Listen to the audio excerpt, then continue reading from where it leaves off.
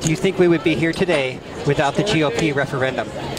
I think we would be standing here celebrating the ability of folks to get married, but it might have been in maybe a couple more years.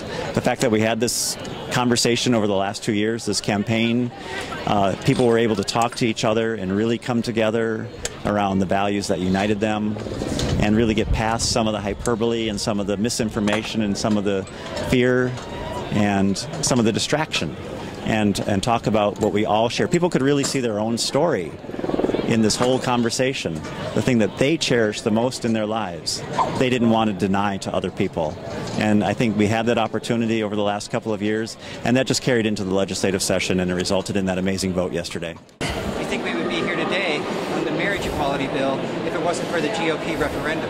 No, we absolutely wouldn't be here. I've never seen a situation like this where there was such overreach and such a misread on Minnesotans in which they put those constitutional amendments on. I think we were still a few years away in terms of being able to get to this day. I also think that it really brought Minnesotans out and recognized that this was a pure overreach and that this is not the type of legislature that they wanted representing them, and therefore that's why they made the change and put Democrats in power in the Senate and in the House.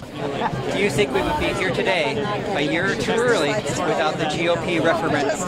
Oh, no way. We would have never been here had it not been the fact that we had this amendment in 2012.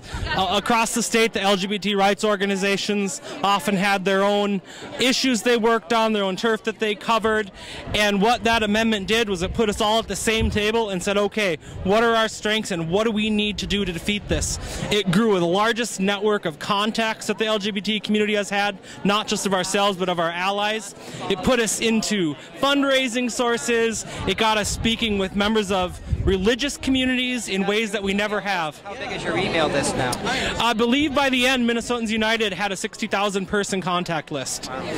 And that was in addition to everything that Outfront, Project 515, the DFL party, everything that we had already had. We were able to supplement that and have the largest collection of how we get in touch with gay people across the state.